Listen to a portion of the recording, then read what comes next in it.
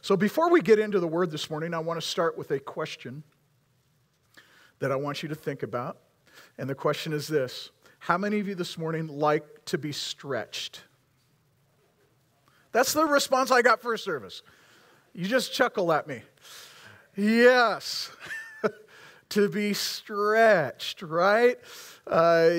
Just the picture of it doesn't sound very, very comfortable, but remember this: being a follower of Jesus Christ, by definition almost, means that your life, you're going to be stretched. The Lord is going to stretch you. And I don't think Jesus ever actually used the word stretch, but he did say this. He did say that in order to contain new wine, there needs to be a new wineskin, right?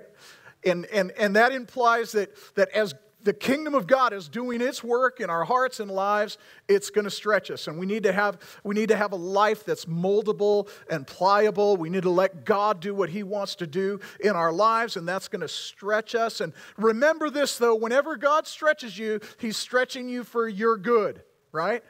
Because he's going to take you places that you will never go in your life without first being stretched. Being a Christian means that you're going to live by faith, that you're not going to have everything figured out, and you're going to have to take steps of faith in your life. 2 Corinthians chapter 5, beginning at verse 6, says this: "So we are always of good courage. We know that while we are at home in the body, we are away from the Lord. For we walk by faith, not by sight." We walk by what? We walk by faith, not by sight.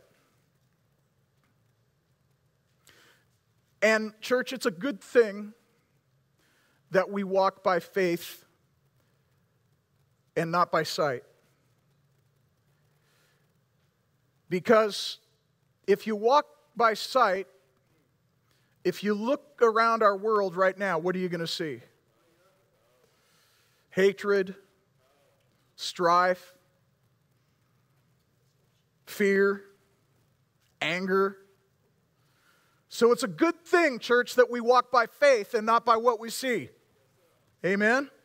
We walk by faith, and through faith, we can love.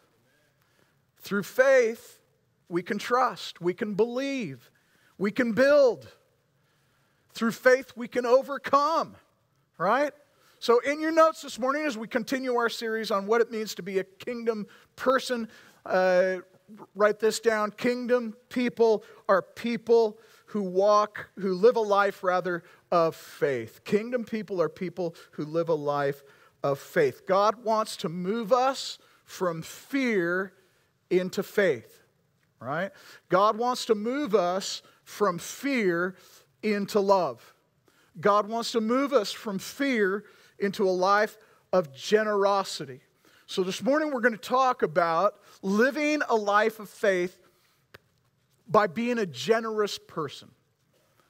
By being a generous person. Generosity is highly valued in the kingdom of God. In fact, generosity, church, is one of our core values here at Bethel Church, that we will be generous people. So I'm going to give you 9 things. My message has 9 points today. Can you believe it? 9 reasons why we should value generosity. All right? And the first one is this: generosity is a tangible way to give honor to the Lord. It's a tangible way to give honor to the Lord. Now, there are many ways that our lives should honor the Lord. Our conduct should honor the Lord. Amen? Our relationships should honor the Lord. Our words, what's coming out of our mouths, should honor the Lord. Our Facebook posts, come on, should honor the Lord. All right? There are many, many things in our life that all should honor the Lord, but one of the ways that we show honor to the Lord is with our financial generosity. Proverbs chapter 3 and verse 9 says, honor the Lord with your wealth and with the first fruits of all your produce. So, church, giving is an act of worship. It's an act of worship. Through giving, we bring honor to the Lord. And notice it says there, with the first fruits of your produce. So in the Old Testament times, they tithed, which is the giving of 10%. They tithed off the produce of the land and off the livestock of their pastures because it was an agricultural economy. So that's how they gave their tithe to the Lord. And notice it says they tithed their first fruits. They gave of their first fruits. In other words, the first 10% of their crop went to the Lord, was given to the Lord. The first 10% of their livestock was given to the Lord. And they were to give the very best too. They weren't to give the livestock that was sick, crippled. They were to give the very best of the livestock. They were to give the best of the produce of the land. Because God is worthy of our first and our best. How many of you know God is not honored with leftovers? Right? And this is how some people give to the Lord. Some people make sure all of their other expenses are paid first, and they've bought everything they want, and then if there happens to be anything left over, well then maybe I'll drop that in the offering. Friends, that kind of giving does not honor the Lord. It doesn't. What honors the Lord is when we give our first and we give our best. And by the way, it doesn't take any degree of faith to give God what's left over. It takes faith to give God the very first. Now, I used to say it this way. I used to say the first check you should write should be your tithe check to the Lord. I don't say that anymore because people don't write checks anymore. However you give, we're to give God our first and our best. And it's our way, our tangible way of bringing honor to Jesus Christ. You know, people that don't know the Lord, they don't get this. They don't understand it. In fact, it kind of blows them away. Why would you give that much to God? And so this is a way that we give honor to the Lord, and it's actually part of our testimony, and it says to the world, this is how much God means to me.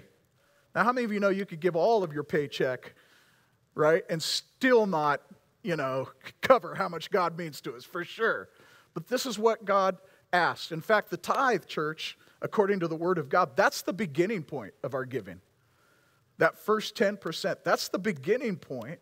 And then as God lays on our heart to be even more generous, we give up and above the tithe. So generosity is a tangible way to give honor to the Lord. Secondly, generosity allows us to transfer our trust from ourselves to the Lord. Because our finances, they represent our hard work, our ingenuity, our years maybe of building up a business, and we start over time really kind of trusting in our own ability. And we start to trust in our bank account instead of Jesus. And it can feel like a relief to do that. On the other hand, it's really kind of a burden, especially in comparison to putting our trust in Jesus to be our provider. So when we give, when we're generous, we're acknowledging that the Lord is our provider, that He's the one that's going to make a way for us. Matthew chapter 11 and verse 28 says, and that should say 11, I don't think it's through verse 25, 28 to 30. Come to me, all you who are weary and burdened, and I will give you rest. Everybody say rest. Yeah, I will give you rest. Take my yoke upon you and learn from me, for I am gentle and humble in heart, and you will find rest for your souls. For my yoke is easy and my burden is light. Yeah, this is the life the Lord wants us to have. Number 3, generosity is another step in making Jesus the Lord of our lives. This is really the bottom line in our lives. Is Jesus really Lord? I mean, we know He's Lord because He's risen from the dead and He's the Son of God and He reigns and rules, but is He the Lord of your life? And what you're going to find in your life is the Christian life is a process of surrender and submitting and making Jesus Lord of your life. How many of you have found that you thought you'd given the Lord everything, and then later on something happened, something came up, and you discovered that you really hadn't surrendered everything to the Lord yet? Right? Anybody beside me? Right? And because there's this process of becoming more and more like the Lord in our lives. And it's a life of surrender. And one of those areas that needs to be surrendered to the Lord is our finances. Is Jesus really Lord of our finances? So we make Him, our Savior. We make Him the Lord of our family, the Lord of our marriage. We make Him the Lord of our planning and our futures. We make Jesus the Lord of all these different areas of our life. But a significant part of Jesus being Lord of our lives is He really Lord over our finances? Okay? Now, you might think, well, yeah, that's a no-brainer. Well, just look at how some Christians act when their pastor starts talking about giving. And you realize that this is not a money issue anymore. This is a heart issue. It's a heart issue. Is Jesus really the Lord? Luke chapter 18 in the Gospels tells a story about a man, and the Bible says that this man was wealthy, he was powerful, he was a ruler, and he was young. He was young, had lots of money, was already a powerful guy, and he comes to Jesus, and he says to Jesus, "What shall I do to inherit eternal life?" And Jesus says to the man, "You know the commandments. You shall not commit adultery, you shall not murder, you shall not steal, you shall not give false testimony, honor your father and mother." And this man responds, "I've done all that since I was a boy." But then Jesus looks into this guy's eyes, and he sees dollar signs. Like in the cartoons? He sees dollar signs. So even though this guy has done all these other things, Jesus knows there's something in this guy's heart that needs to be dealt with. And Jesus says to him, "You still lack one thing. Sell everything you have and give it to the poor, and you will have treasure in heaven. Then come and follow me." Now, how many of you just say this morning, "Wow, that's heavy," right? Woo! Yeah, because Jesus didn't require this of everybody, but Jesus knew this guy would never be a follower until he gave up the one thing that was really the most important thing in his life. That he needed, that was really, gave up the one finances. He needed to lay down his wealth in order to make Jesus the Lord of his life. And then the Bible says, sadly, it says he became very sad because he was very wealthy. And Jesus looked at him and said, "How hard it is for the rich to enter the kingdom of God. Indeed, it is easier for a camel to go through the eye of a needle than for someone who is so rich to enter the kingdom of God." So this is a lordship issue. Our money is a lordship issue, and it's an opportunity as we're generous to say, "Lord, I give you every area of my life, including my finances. I lay it down before you." And then number 4, generosity gives us the privilege of partnering with God in His mission. Partnering with God in His mission. There are too many Christians that take the approach of trying to get Jesus to partner with them in their mission. Right? Like, "Here's my mission, Lord. You're welcome to come along. Help me be successful, God." Right? That's not the call of being a follower of Jesus Christ. God has a mission, and it's the greatest mission in all the world, and it's the salvation. It's the salvation of those who are lost. Amen? And by By being generous with our finances, God invites us to partner with Him in His mission in this world. Romans chapter 10 says, everyone who calls on the name of the Lord will be saved. How then can they call on the one whom they have not believed in? And how can they believe in the one whom they have not heard? And how can they hear without someone preaching to them? We talked about that last week. And how can they and how can anyone preach unless they are sent? All right. And so by giving of our finances, we send out missionaries. Right. We help with the finances of the church. We're able to have pastoral staff, and we get to partner with what God is doing. Church, I believe 2021 is going to be a great year of opportunity for the church. I do. And I'm not saying that just because 2020 is over.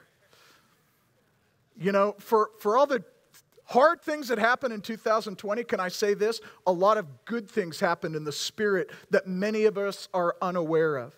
Because one of the things that happened in 2020 is God was doing a lot of pruning. Doing a lot of pruning. Now, the reason God does pruning is for our good. Because after the pruning comes more fruit. Right? And when God does pruning in your life, individually, personally, He's doing it for your good because your life is going to become even more fruitful for the Lord. And when God prunes the church, He does it for the good of the church because He intends to bring a great harvest for the church. Amen? Yeah. And I believe 2021 because here's what I saw in 2020. With all the stuff that was going on, I also saw Christians get on their knees like I've never seen them before. I've seen people show up for prayer meetings that never came to prayer before. I've seen us seeking the Lord with a new fervor and a new passion. And so I believe that what God has done for us in 2020, in spite of everything, God has done some great things. And 2021 is going to be a great year of opportunity for the church. Amen? And we get to partner with God, all right? So let me share a few practical opportunities that we're looking at. First of all, in 2021, we're seeking the Lord about this, but our goal right now is to plant a new church campus, a Bethel church campus in Roseburg in 2021. You say, why on earth would we plant another church in Roseburg? There's some good churches there, but I'll tell you this, most people don't go to any of those churches. Most people in Roseburg don't go to church at all. They don't. The reason we're planting a new church in Roseburg is because there are people in Roseburg who need Jesus. Right? People who need Jesus. And so this is going to take some financial investment. It's going to cost some money. It's going to cost some energy. But we believe it's well worth it. Another opportunity for us is to expand our own reach in our community. There's people who need Jesus in Roseburg, but there's a lot of people who need Jesus right here in Medford. Amen? And so we want to expand our ministry, our opportunity. I just met last night with some pastors along with a representative from Convoy of Hope. In the fall, we're planning on we're putting together a great outreach that's going to involve distributing food to people that are in need and sharing the gospel with people. It's going to be a great opportunity for us in the fall through Convoy of Hope. One of the things that we put on the back burner during COVID is we've been making plans to do a complete overhaul of our children's ministry area, our facility downstairs. We just want to make it way more cool and kid-friendly. And so that's another opportunity that's before us for this year. We're looking forward to a great Easter this year. We're going to do all kinds of things to make Easter just a great day of people coming to church and getting saved. We have evangelist Sean Smith that's coming the Sunday after Easter. We're excited about that. It is going to be a great season of harvest. All of these things, church, they take financial resources, and we're believing God is going to supply our needs. Yeah. Another opportunity is Feed One. This is our compassion ministry through Convoy of Hope. Convoy of Hope serves over 300,000 children every day across our world, making sure that they have nutritious food and good, clean drinking water. And through Feed One, through sponsoring a child for $10 a month, $10 a month, you can take care of a child. You can feed a child and make sure they have drinking water through Convoy of Hope. And we're just looking to continue to expand how many kids are being served. And then another opportunity before us this year is to pay off our church mortgage. I'm so excited about this. Our loan is due in June of this year. Let me give you a little bit of history. Our original loan on this property was $1.6 million. Now, that's a lot of money, but our entire project up here was $6.5 million, so $1.6 million was really not a bad sum to borrow. So we've been paying that down, of course, since we've moved into the building. We've also had a number of people that have been committed to help us pay down the principal, and they've been giving above their tithe toward the principal. And so we have actually got, as of December 31st, of that 1.6 million, it's down to 306,000. Getting close. Now, I mentioned to you last week that last year, 2020, we had our highest giving year ever as a church. How does that happen in a pandemic? I don't know. Ask God. But it happened. Our highest year in our church's history was given last year. All right? So, at our last board meeting in January, our church board took $80,000 from what was given last year over and above our expenses. We took $80,000 and we paid it directly to our principal. All right? So that brings us down to $226,000 owing. Between now and June, we'll have that down to about $200,000 just from our payments and what's already coming in for principal. So, here's the challenge. I'm believing God that between now and June, above our tithes and offering, $200,000 is going to come in, and we're going to completely pay off our mortgage as a church. Now, why am I excited about that? Well, I'm excited about that for a lot of reasons. First of all, I don't like being in debt. Neither do you. But also, it's going to save our monthly expenses, $3,200 every month that can be sown back into, instead of paying the bank, it can be sown back into ministry, right? And so for me, it just makes sense. I'm excited about it, and we just want to invite you, as the Lord leads you. We know some of you could write a huge check today. There I go talking about checks again. Some of you could give a huge amount today, and it would be, a sacrificial gift for you. We all have different abilities, and God doesn't judge us by amounts, right? But by our heart, right? And so I just want to encourage you, over and above your tithes and offering, you can at any time just, in your offering, say, this offering is given. Earmark your offering for our mortgage payoff, and that's where it will go. And let's believe God together. By June, let's pay off our debt. Amen? Let's pay the mortgage. Everybody say together, let's pay the mortgage. Come on, more enthusiasm. Number 5, generosity helps us slay the dragons of greed and materialism. The idols of this world, greed, consumerism, materialism, they want to creep into our lives. Ephesians chapter 4 and verse 28. Anyone who is stealing must steal no longer.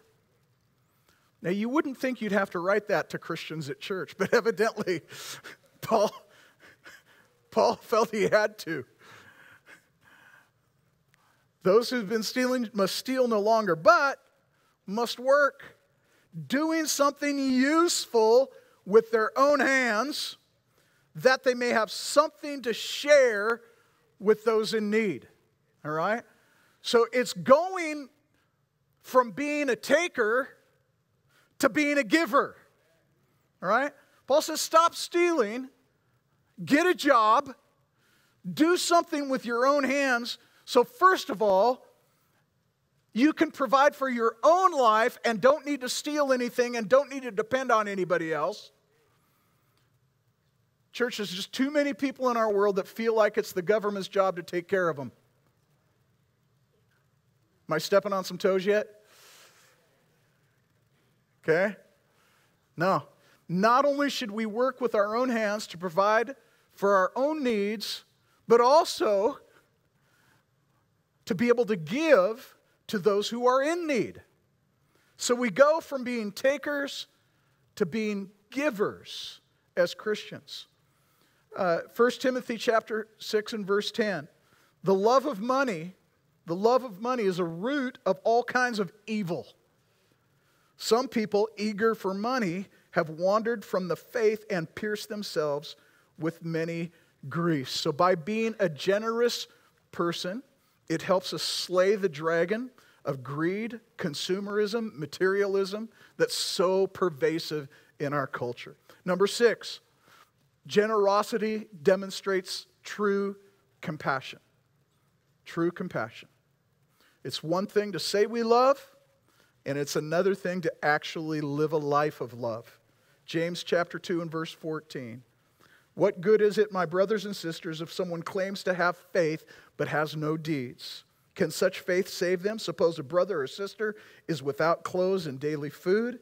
If one of you says to them, go in peace, keep warm, and be well fed, but does nothing about their physical needs, what good is it? In the same way, faith by itself, if it is not accompanied by action, is dead. All right? And I know no one here wants to have a dead faith. We want to have a living faith and show true, tangible compassion. Number 7, generosity helps us reorder our priorities. Reorder our priorities. Matthew chapter 6 and verse 21, Jesus said, where your treasure is, there your heart will be also. Right? Where your treasure is, there will your heart be also. Matthew 6:33, seek the kingdom of God above all else and live righteously, and He will give you everything you need. So it's a reordering of our priorities. Number 8, generosity opens up the window of blessing. Come on, that should get an amen. It opens up the window of blessing. And I know it sounds like a cliche, but it's true. You can never outgive God. You can't. Generosity is a way to demonstrate that we believe that God is going to be our provider. Remember this, Paul wrote, whoever sows sparingly will also reap sparingly. Okay, that means little, not very much. All right, stingy. And whoever sows generously will also reap generously. Each of you should give what you have decided in your heart to give, not reluctantly or under compulsion, for God loves a cheerful giver.